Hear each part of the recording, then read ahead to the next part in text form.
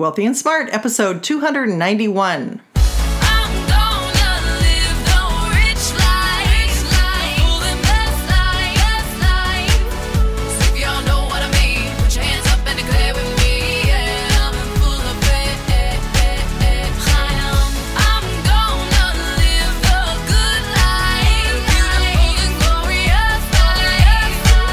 Step into a world of wealth and financial freedom without budgets, boredom, or bosses on Be Wealthy and Smart.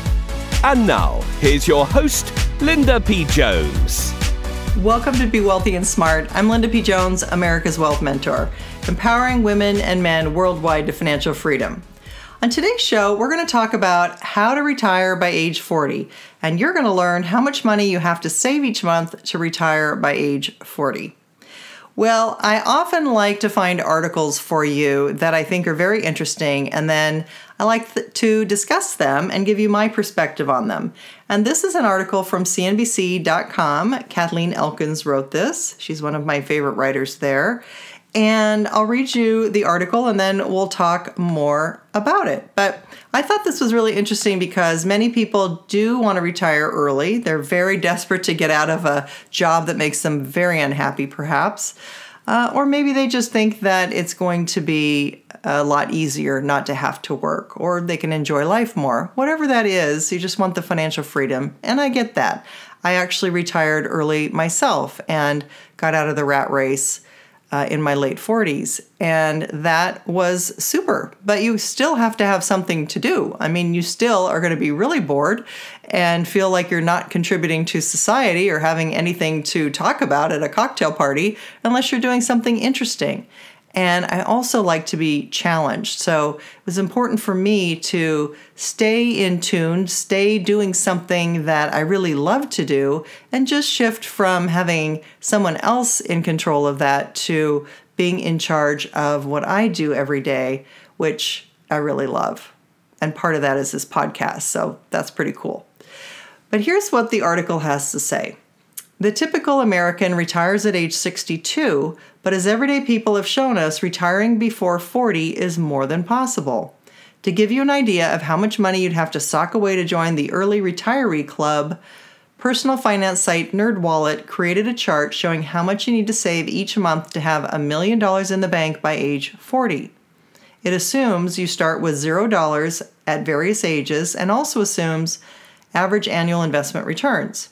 While $1 million is the off-cited amount needed to retire comfortably, depending on when you retire and what you want your lifestyle to look like in your golden years, you may need more or less than that.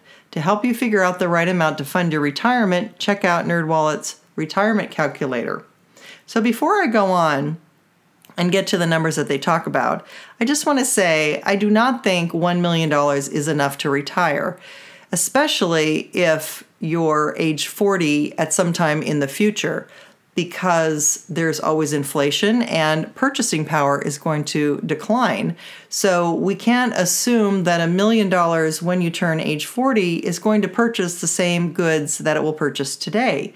So if age 40 is 5, 10, 15 years away from your current age, then we need to take into account inflation and the decline in purchasing power. But also, I just don't think even today, if you were to hit age 40, I don't think $1 million is enough. For the average number of years that people are living, you need to have a lot more than that. And I would assume a life expectancy probably to somewhere in your 80s at least to be safe. And depending on your family's life expectancy, my mother lived a very long time, so I'm planning my life expectancy into the hundreds. That is the fastest growing age group, is the over age 100 group, believe it or not. And so I think more of us need to start thinking about that and plan for this I guess what you would say best case scenario instead of worst case scenario. I don't know. Is it the best case scenario to live over 100? Maybe. But it's just something that I think about and I think is important to plan for because of the longevity in my family. All right, so the article continues. if you're aiming for the $1 million mark, here's how much you have to save per month to reach the goal. All right, so it has a chart here, and it shows a 4% return, a 6% return, 8%, and 10%. And basically it says if you are starting out at age 20 and earn a 4% annual return, you'd need to save about $2,717 a month. At age 25, $4,050 a month, assuming a 4% annual return. At 30, $6,768 a month, and at 35, $15,033 a month at a 4% average annual return. Now, this actually sounds really impossible for a lot of people, and we're going to talk about how it gets easier with these higher compounding rates. And that really is the point of why I chose this article, is to get to talking about higher compounding rates. So hang with me. Things are going to get better as these percentage annual returns get higher. So at 6% at age 20, if you start then and earn 6%, you need $2,153 a month to get to $1 million at 40. If you start at age 25 and can put away $3,421 a month at 6%, that would equal $1 million at 40. If you start at age 30 and can put together $6,071 a month and earn 6%, that would get to $1 million at age 40. And if you start at age 35, you'd have to put aside $14,261 a month to get to $1 million at age 40. Now at 8%, it gets a little bit better.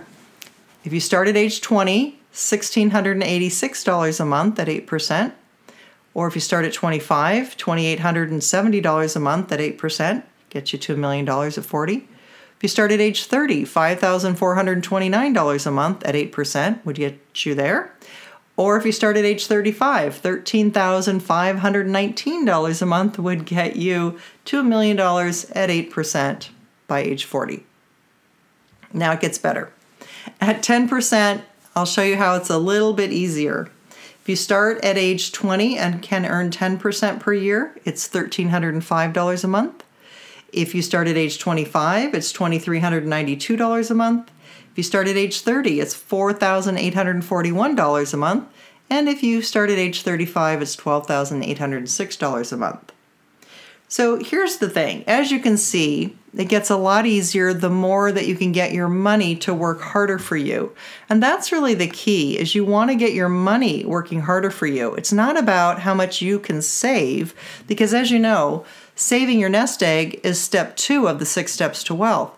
But you've got to invest in a money engine, and then step 5, compound at a high rate. So it's really all about the rate at which you can compound at. It's not about how much you can save. It's not about saving in a straight line anyway, because as you're getting older, hopefully you're going to be making more money as you get older. I don't know about you, but I started out making a pittance in my 20s. I mean, I made so little that I couldn't even move out of my parents' house for a couple of years. But then once I hit 30 and certainly into my 40s, I was making 6 figures. So I ended up making a lot of money very quickly and increasing how my income was increased over the years. But it's not going to be a straight line. Most people aren't going to put aside the same amount of money each year. So this example, while I like the article and the point of the article and the idea of the article, but it really is important to realize that you're not going to be saving in a straight line. It's going to be a curved line, and you're going to save a lot more money as you get older. So the amount of savings each year should dramatically increase. Now, a lot of people talk about skimping their way to try to retire at age 40, and there's this trend to live in a house the size of a shed, forego owning a car and instead riding a bike, and not to eat out or entertain or only to eat at happy hour or whatever. There's this real trend on this whole frugal thing to try to retire by 40. And that's not my style. It may not be your style either, or maybe it is, but you can retire early while still enjoying life and having creature comforts, but it means you have to invest well and compound at a high rate, somewhere between 8 to 12% per year, I would say. And you probably have to make investing one of your hobbies. Whether you're flipping houses on the side or investing in stocks or starting an online business, you're going to have to get to higher levels of compounding. But the good news is you can get to over 10%. You can make way over 10%. Whether it's a business or real estate or investing in stocks, you can do much better than a 10% return. Can I guarantee that? No, but I can say it's very possible. Many people have done it. And so if other people have done it, perhaps you can do it too.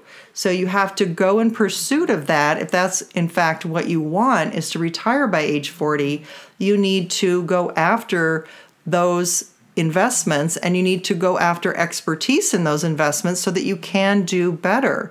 And you will want to have multiple asset classes. You're going to want to have diversification, have some stocks, have some real estate, have your own business, maybe even have some collectibles if that's your thing. Some people collect old cars, or some people collect art, and some people collect other things that have value, baseball cards, for example, that have value and that they become an expert in.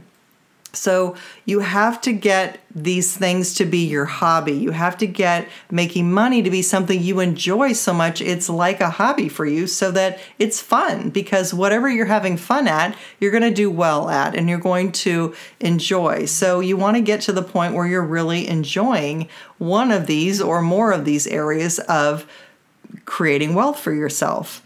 And it's really all about the savings and compounding over a long period of time. So the higher the rate you can compound at, the sooner you're going to be wealthy. Of course, the most logical place to start is in your 401k, because you're not taxed on that money. You can put it into a plan and it can grow without being taxed. Your employer might match some or all of it, although nowadays it's very common that employers don't match any in your 401k, but that's okay too. It's still a good idea for you to invest in a 401k or an IRA or 403b, depending on where you work and what's available to you. But you want to max out your savings and your investments whenever possible. If you want to retire by age 40, you're going to have to be intensely focused and invest wisely. It's much harder to save your way to retirement than it is to invest your way to retirement. So you really want to get your money working harder for you and pick your asset classes, whether that's stocks, real estate, your own business, etc. Find out which one you're most interested in, which one you think you can do best in. Pursue that and see if you can't get to the higher compounding rates, because when you can get your money working harder for you, that's going to get you to accomplish your goals faster. And I think it's a much better plan than just trying to save your way or frugal your way to wealth, which is much more difficult. Only a few people can really do that if they're perhaps in the tech industry or have a very high income as a professional and can sock away that money. Yes, you can get to $1 million by age 40, but again, you're probably going to need more than that to retire, and your best bet is to get adept at investing, get your money diversified, and try and get higher compounding rates as safely as possible. But, over the long term in the stock market, an 8 to 10% average annual rate of return is pretty common. So by getting into things like stock investments, getting into investing and getting your money invested to grow and create wealth for you, that is going to get you to your goal without having to save this straight line each year of these astronomical amounts that I read to you earlier in the podcast from this article. So I will post this article on my website at lindapjones.com, podcast number 291. And you can read about how much money you have to save each month to retire at age 40. All those numbers that I gave you are in the article. And if you haven't yet subscribed to Be Wealthy and Smart, hit the subscribe button. And I'd also love to hear from you and have a review on iTunes or Stitcher Radio. And if we haven't connected on social media, come on over to Twitter and Instagram. I'm at Linda P. Jones, or on Facebook at Linda P. Jones fan page. And I give more articles, more information about wealth building ideas, things that are tips and thoughts and affirmations and all kinds of different things that I share with you on my different social media pages. So I'd love to connect with you there. And if you want to get your net worth moving in the right direction, get my 11 quick financial tips to boost your wealth. There are 11 quick things you can do to get your net worth growing faster.